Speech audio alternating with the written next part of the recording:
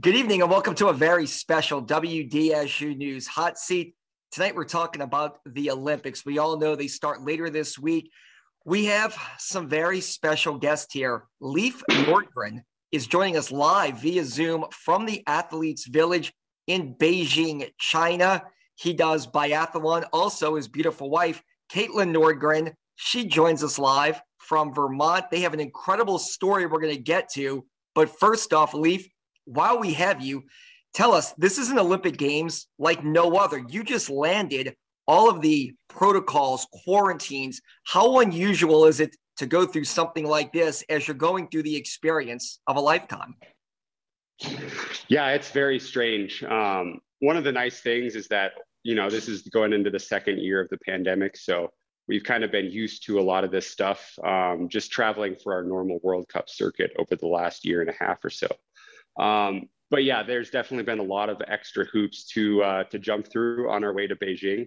I just did my first of the daily PCR tests that we have to do every single day here while we're in Beijing. So yeah, it's definitely pretty extra and pretty special. But yeah, it's the Olympics, and it's just one of the things you have to do to be here.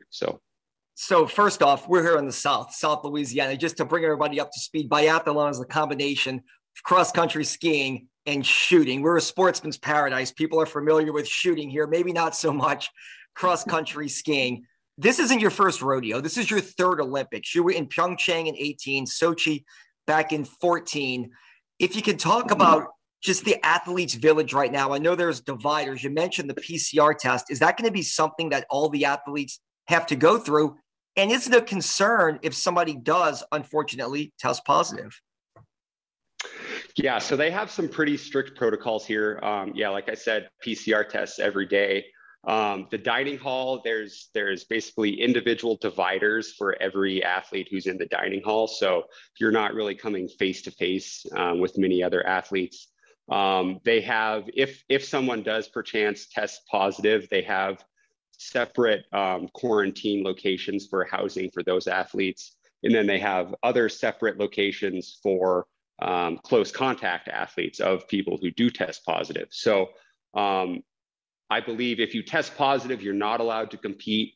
If you are a close contact, you're still allowed to compete and go to training and all that sort of stuff. So yeah, it should work out okay. I haven't heard of too many athletes testing positive so far. Of course, I've only been here for 24 hours. And I take it it's the same protocols here. Wear a mask, social distance, because the last thing you want to do is get bounced from an event at the 11th hour here.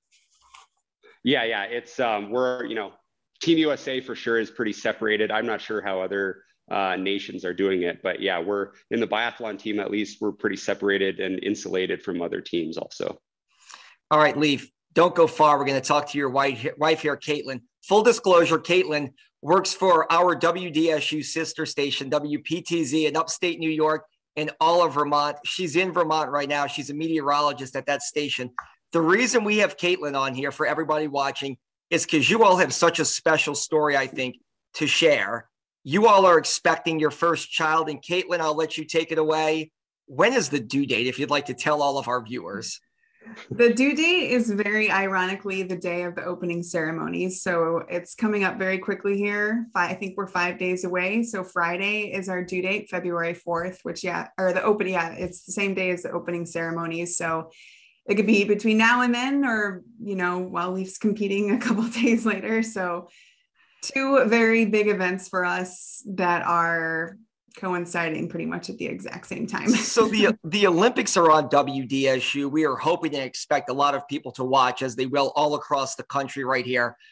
If you can talk from a human aspect for this, how do you all go through something like this? How do you deal with it? I mean, Leif, obviously you're representing the country competing, and Caitlin, you're at home about to give birth to your first child, which is such a huge thing in life. If you could just talk about that, how have you guys planned this, and what do you plan to do, Caitlin, when you do go into labor, which is going to be a couple of days here? Yeah, it could be any time. I think our plan right now, we've tried to approach, we've known obviously for a long time that this was going to be roundabouts the time that Leif would be at the Olympics. And so it's something that we've prepared for.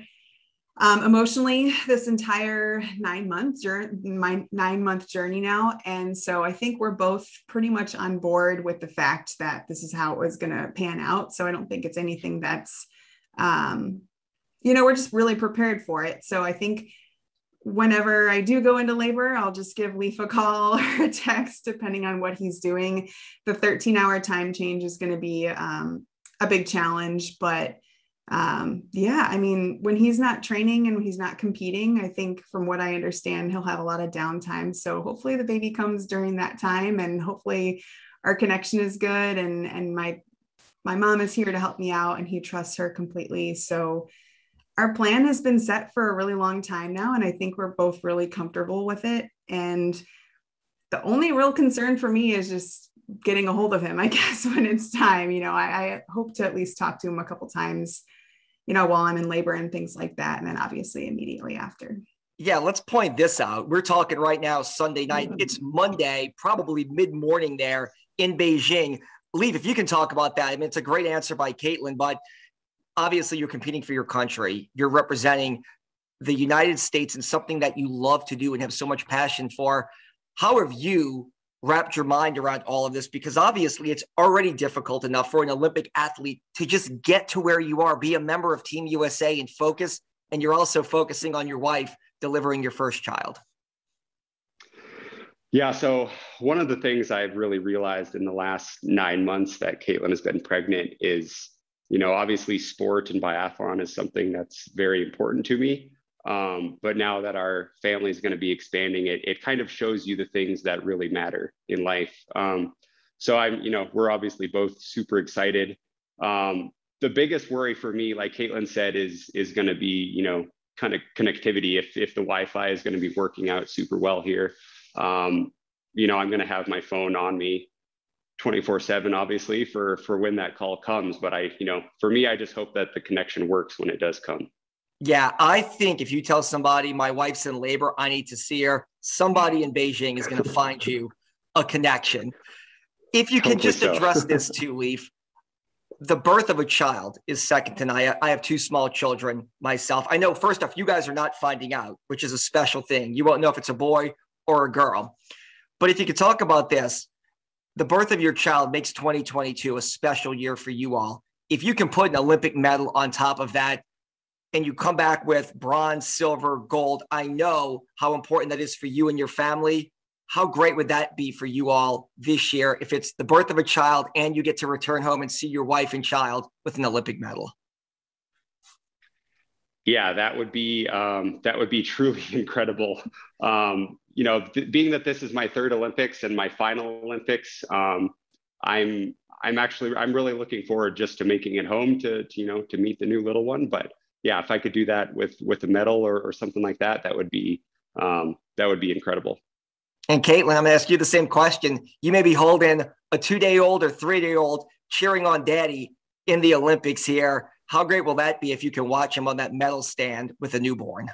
Gosh, I think, the medal is obviously what he's there for, if that would be something that would work out. But I think just the fact that he's there and that he's made it, it's special for our family, and I am really looking forward to that moment of, holding my baby and having, babies aren't going to remember this or anything, but as a 2 or 3-day-old, but it will be really special for me to be able to have our baby there for while he's competing at the Olympics, medal or not, we're going to be proud of him, obviously, no matter what. We already are.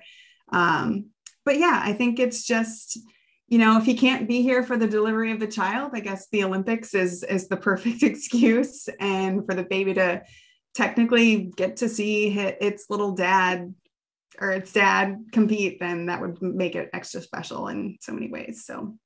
All right, Caitlin, great answer. Leaf, we're going to leave it with you. Obviously, your final thoughts. You're the one with your wife going through this process. We all talk about living in the moment. You all are definitely living in the moment here. You living out your Olympic dreams while you and your wife are about to bring your first child into the world. We'll leave it with you. Final thoughts here before we go. For all of our viewers across Louisiana watching this right now, we have so many people cheering on Team USA, and I think this just gives them another reason to cheer for you when biathlon comes on.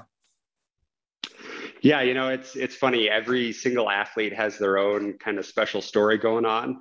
So we're pretty lucky that we have these things going on in our lives. But yeah, it's really kind of special just to be here in Beijing, and I hope Team USA and biathlon especially can have a good Olympics. All right, Caitlin Nordgren, meteorologist at our sister station WPTZ.